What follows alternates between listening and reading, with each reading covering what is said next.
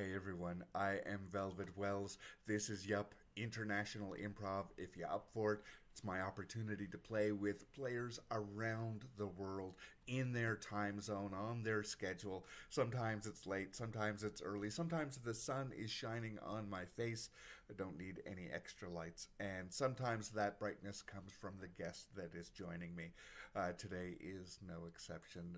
Please introduce yourself to everybody. I mean, we all know who you are, but for the three people, maybe introduce yourself. Hello, everyone. Hi, this is Anisha, and I am tuning in from Bangalore. And it's 11:31 p.m. So good to be here. If we time it right, then this could go into the midnight hour for you. Like we could just, and then we'll see what happens. uh, Party time, Anisha. As we do every time, I get you to pick a number, and we have 100 and let's say 175, 177. Let's do the full 177. What number would you like to pick for our scene? Seven. Seven, right up at the top. Let me scroll back up to the top. This one comes from Michelle, and it is pumpkin spice latte. Are you okay with that as a suggestion?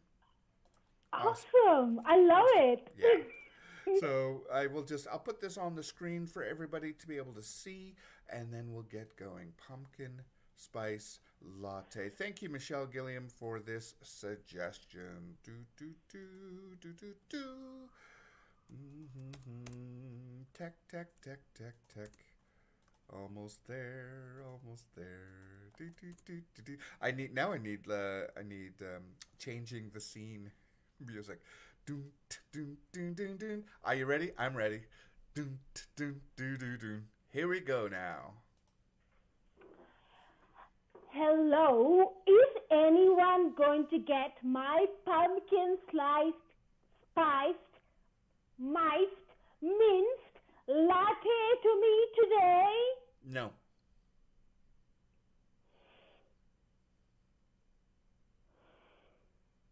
No. We all collected yesterday, and you were extremely rude to Manisha. So we have collectively decided that we are not going to give you any special coffees. You can have a black coffee, no spice, no added milk or sugar, but that's it. So we're giving you customer service, but we are not giving you with a smile. We're not going to say your name correctly until you apologize to Manisha. Oh, dear child. I did not mean to offend anyone. Oh, You, where is Manisha? Where is Manisha? Let me have a chat with her. Manisha has taken a personal day. You said Manisha was so remarkable for being able to punch the numbers. Like you were so condescending. You are condescending even now to me. Calling me a dear child? I don't think so. I am the manager. I take care of my staff. I know that you are the owner of this Starbucks. I know that you own this franchise. But if I cannot model with you how people should be treated, then how do I take care of everybody else who comes through this door? It's interesting to be able to finally be pushed back by my own staff in my own premises. I could have you fired. Yeah. You could have me fired, and I've thought about that. I did speak to my partner about that I probably will have to look for a new job. But they reminded me that it is far more important to stand up for what is right than to stand up or stand back for money.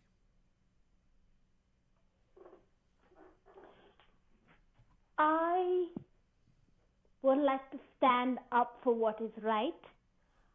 I am really sorry. I did not mean to hurt Manisha's feelings. And thank you so much for opening up my eyes to this.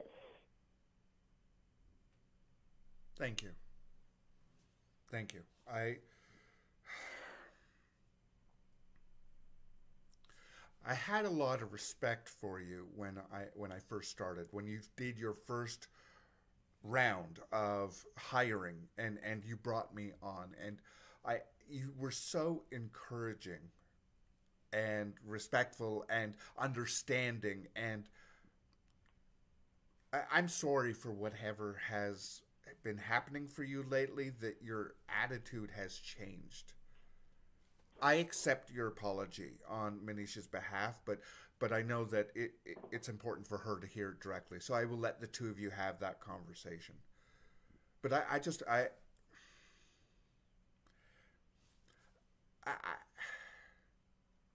I don't want to continue working here if this trend of acting poorly continues and then apologizing after. So I'm just wondering, like, is there anything that we can do to help you return to who you used to be?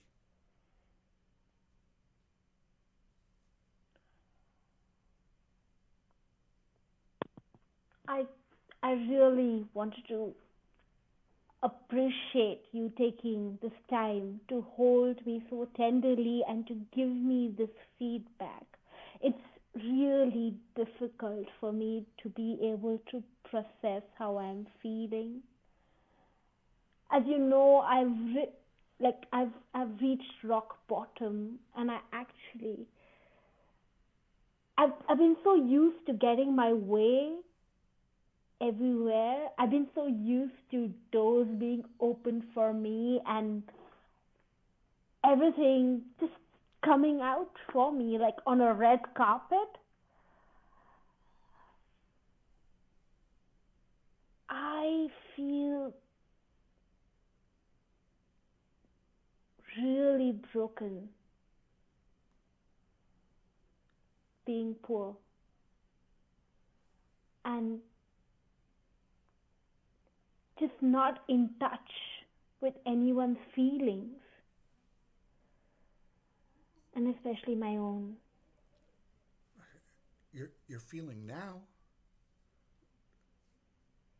I'm sorry that your circumstances have changed, but like this, as difficult, as uncomfortable as it is, like this is closer to who you used to be.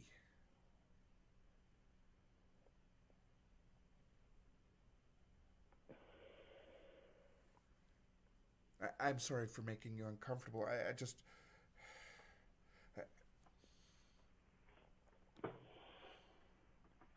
No, I know. I really appreciate you listening. I really appreciate you asking.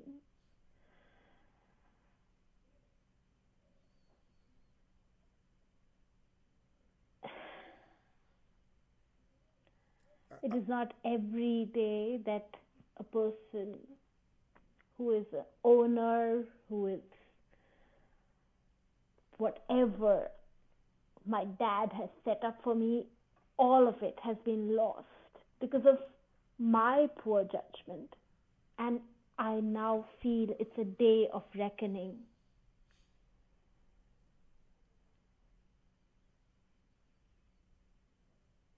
So yesterday, when you came in, was that the day that you had to sign the store over to somebody else? Yes. And when you were lashing out at Manisha, you were really just lashing out at, like, well, the world, because it no longer was giving you. It's just so unfair. I thought that we would be able to grow. I thought that we would be able to expand. And just look at what has happened. No one wants to come to cafes anymore. No one feels safe drinking pumpkin latte anymore. We had to throw out the last batch. It expired before we could use it. That's actually the reason why you would only give you a black coffee. We don't actually have pumpkin spice latte right now. which I mean, on the upside, it's one thing that the new owners don't have access to that you did. It's passive aggressive, but like,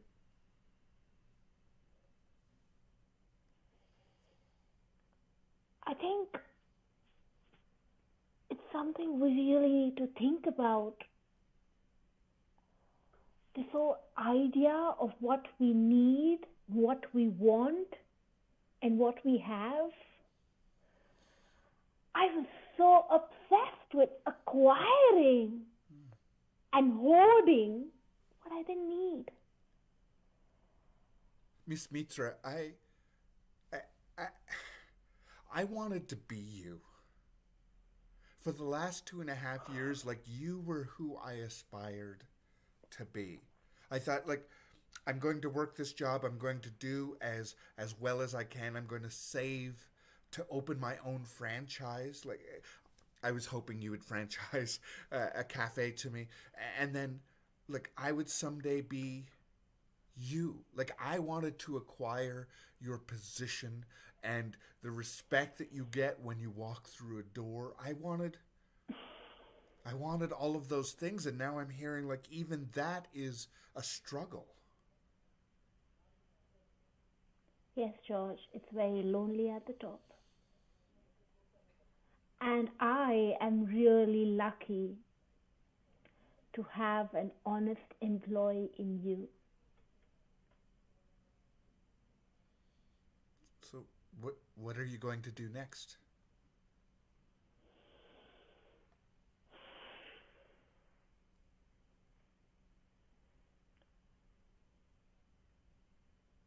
I'm almost at a point where I think I might be busking on the streets. We've had to write over all our property.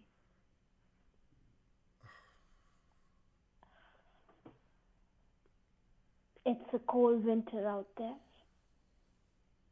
Well, I mean, I don't know how the ownership transfer works, but I mean, if you wanted to sing in the window, I wouldn't chase you out.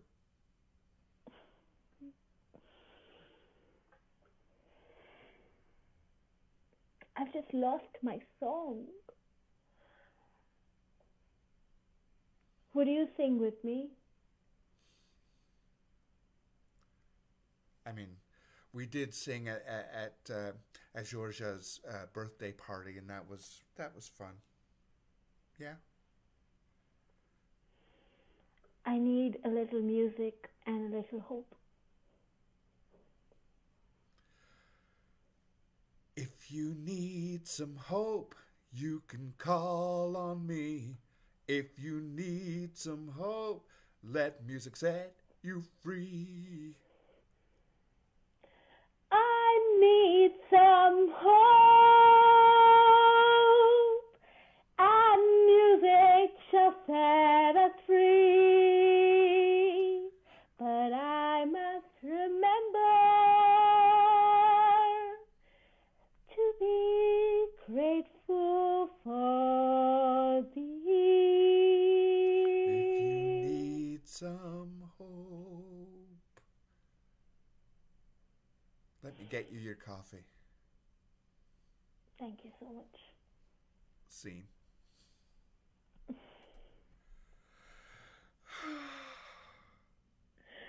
Oh, Oh, if only all the capitalists in the world could go through such a transformation. please, please. I feel I feel like this is like like Scrooge. This is, the three ghosts have all appeared, and like, now what? And thank you, Anisha, for having that scene with me. I enjoyed it. I mean, I like to make people smile, and I want to please, and I want to. So in this one, like, that came out, that happened. I mean, that instinct happened, but also it's like, no, that's not what this scene is about. This scene is about, like, holding that space, and I was enjoying holding that space with you. Yeah. Yeah, but Very the other special. thing that I realized as we're going through it is, oh, this doesn't have to be solved. It is enough to allow, Mm. like, part of holding that space is allowing the time to hold the space and not thinking, okay, we've solved it, now we can move on. Like, let it be the amount it need. Yeah, yeah. You're. Thank you. I hear that you hear me. I hear that I'm in the right space with that. I totally agree with you. I love scenes which don't have a definite ending and they're left to the imagination of our audience, whatever they make it to be, of Miss Mintra singing, busking.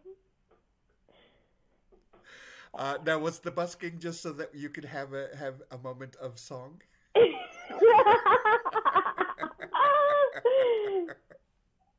I loved it. I love your voice, and I love all the beautiful things you do with musical improv. Thank you so much, Velvet. It's Well, such thank you. a delight. Thank you. Look, I don't hesitate to sing ever, but at the same time, I also try not to force. I don't force it on anybody because it does come from a place of joy. But I recognize certain moves when I see them. It's like, oh, here we go. Okay, fine. Okay. However, I also see this space specifically as like we are creating together. So for me, Mm, it's not a okay. I'm going to sing. It's we're going to sing, and I'll set something up so that you can sing.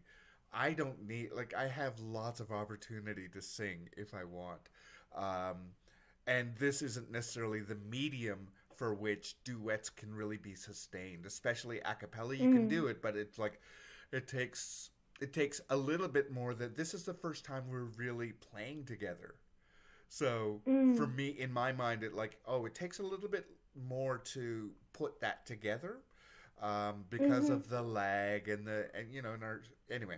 There are a lot of reasons why I hold back from just going okay, full blown musical, here we go, right from the Mm. very beginning of a scene. Yeah, Got it. yeah. Thank you Well, thank you. for I was very glad that taking up I was very what glad that I you sang. kind of. Yeah, yeah. Yay. Yay! Like this is why musical is difficult. Is we both go, okay, I go, okay, yeah, no, I was very glad that you sang because you should sing. Not should, but it is a joy when you sing. So thank you for singing, and thank you for going for it. Talk to me a little bit about, or talk to everybody else, because I know a little bit of this already. Share a little bit of your work with City Lamps and the other playback theaters that you do. Yes, thank you, Everett. I play back with City Lamps, which is a theatre company about 2 years old, based in Bangalore. We used to do only physical theatre, but with the pandemic, we started doing Zoomprov, and we've been having shows. So we have monthly shows. We've had corporates reach out to us for helping them with training, and playback theatre basically involves the teller or the person in the audience sharing their story, and as actors we play it back for them and hold that story with metaphor, poetry, music. And though I have just started doing it during the pandemic, I am enthralled by the form, and also been participating in jams happening across the world thanks to the pandemic. Some good points of it. So I've been playing back with True Story Theatre, which is based in Boston, and yeah, looking forward to doing more playback and learning more about the diversity of the form. Uh, Continuous learning is, I mean, it happens. It's how much we internalize. Sometimes lessons happen to us until we figure out how to work with them. Do you find with playback theater that it has enriched the lighter stories or the lighter improv that you do, like a maestro or a format that isn't based on the authenticity so much? Do you find that that playback style informs any of the other styles that you do? I do think playback has been the base for me. Hmm. Improv came to me afterwards. in terms of even exploring theater online, and also in the kind of training I do. Like I've been attending, we have rehearsals, as facilitators, because I'm part of a team. We put our heads together and think, okay, what are the concepts that we need to touch about, and what do we go deeper in? What are the, like, we've had Lakshmi reaching out to facilitators from across the world who've been generous to come and teach us about long form and short form. And I find a lot of those deeper concepts are similar in playback and improv. And like I've had discussions with Ari when he's been looking at our scenes and being like, okay, now this is how playback is different from improv. So while there are a lot of similarities, I feel there are a lot of very definitive differences in technique, in how we arrive at what we are doing in a scene, how in improv we start in the middle of a scene, but how in playback it's about the teller is the person that we are serving and we are holding that space for, which is very fascinating from a psychodrama point of view and from a point of view of how do we create community and spaces for more stories. It's wonderful. Yeah, I was transported back to when there was a brief period of time where I was looking at playback theater as a format for myself, because I loved improv, but I was very much steeped in the comedy of improv as opposed to the honesty, the authenticity, the truthfulness, like going for the truth or going for the metaphor of the truth rather than going for the punchline of the story. And so I was not a good fit. I did not have the training to be a good fit for playback at that time. But that was also early on in playback being a format. But the other part of it was there also wasn't room, or there wasn't a lot of training for people to be able to learn those skills. And so it was very much like, if you're not a good fit right now, then we're not even going to consider you.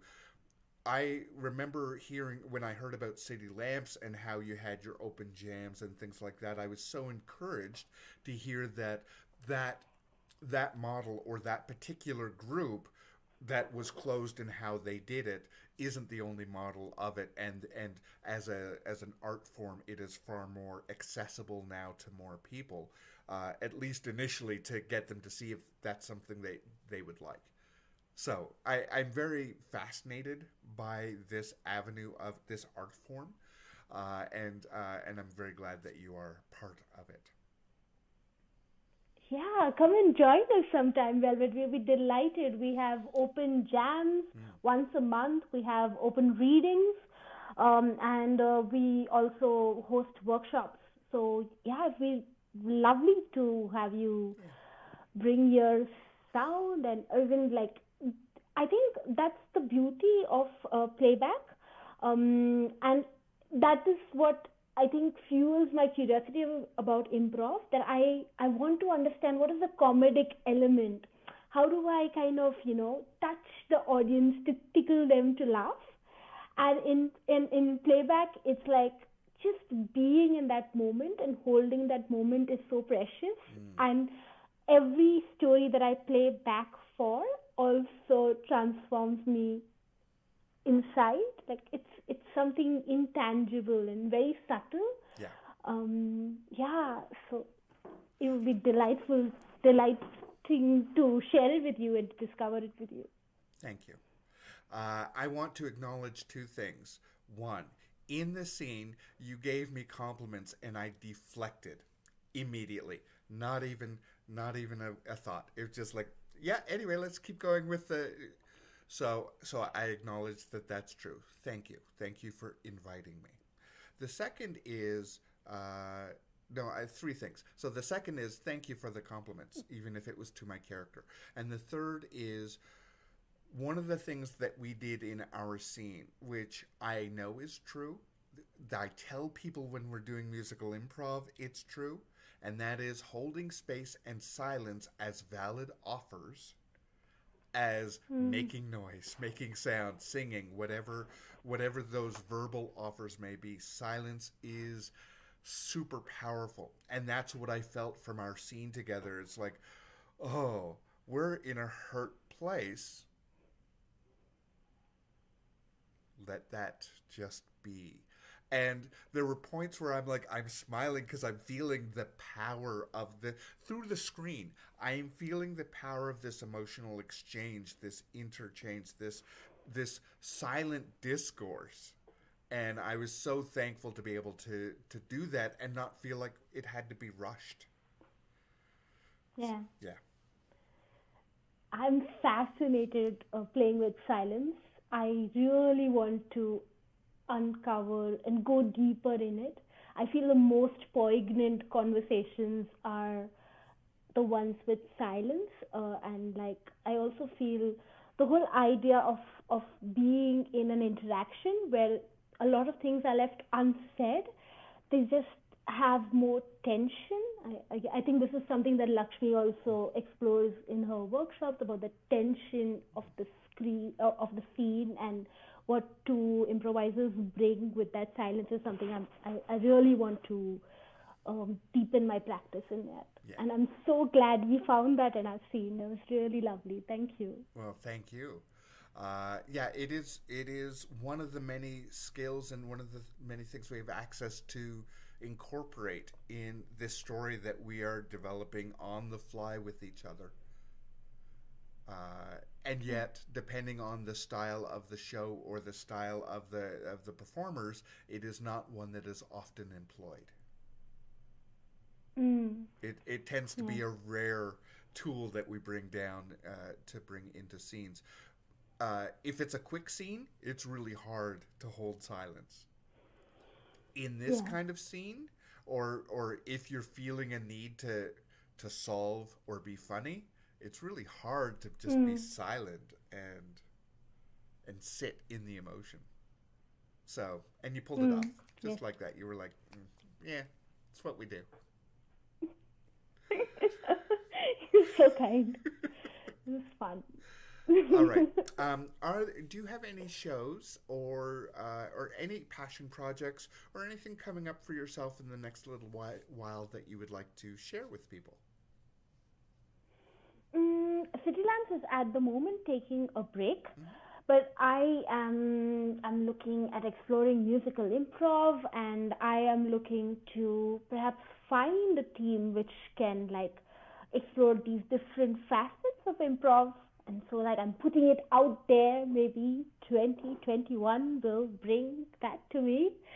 But I am really grateful also of being part of the improv community. Of like this pandemic, it would have been almost impossible to survive almost for me, like being an extrovert, being someone who's charged by meeting people, to have been in the four corners of a room. But because of improv and playback, I feel I have discovered an entire new universe, and I will like just give out my gratefulness to the improv community who has made that happen.